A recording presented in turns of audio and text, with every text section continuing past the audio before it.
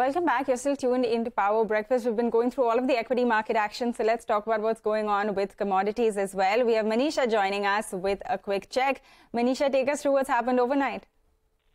Pavitra, thank you so much for that. I'll start with the crude oil prices, where we are looking at supports being held. The major the thing in the last 24 hours clearly has been the US dollar index, which has seen a bit of a pullback, and we are now trading below 101, and that seems to be supporting many of these commodity markets.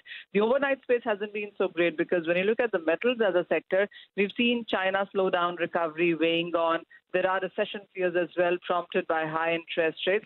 So you have copper prices now trading at a 2-week lows. Zinc is trading at a 2-year lows. Other metals like tin are now off 2-month highs. We've seen nickel also come off its highs. Iron ore and steel prices have continued to decline, trading at a 4- and 5-month lows right now. And all eyes on the first quarter GDP numbers from US. That data gets released today, and further direction for markets would come in from that. All right, Manisha, thanks a lot for bringing us all of those details from the world of commodities. But with that, here's another important update.